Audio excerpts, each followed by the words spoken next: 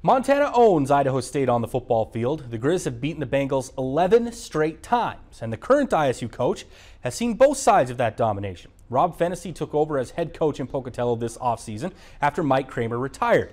He served as Montana's offensive coordinator under Bobby Hauck a decade ago, and he's leading a resurgence in his third year with the Bengals. ISU has won 3 times after only winning 2 games each of the past 2 seasons. Phenicie took some jabs at his former employer this week and is clearly playing up the underdog role for his current team. We're playing the flagship team of the conference. They have the best facilities. They have the offensive genius as a head coach. They come out of the tunnel with all these neat flags, and we're just lucky to be on the field with them. They're, like I said, we're just poor little Idaho State, and we don't have a big old stadium.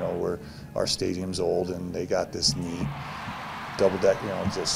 We're just lucky to play them. That's all. We're going to go out and give our best, and hopefully keep it close. Some things never change. Phenicie might call it a mismatch, but the Bengals and Grizzlies will both enter Holt Arena with 3-2 overall records. They'll kick off at 2:30 Saturday.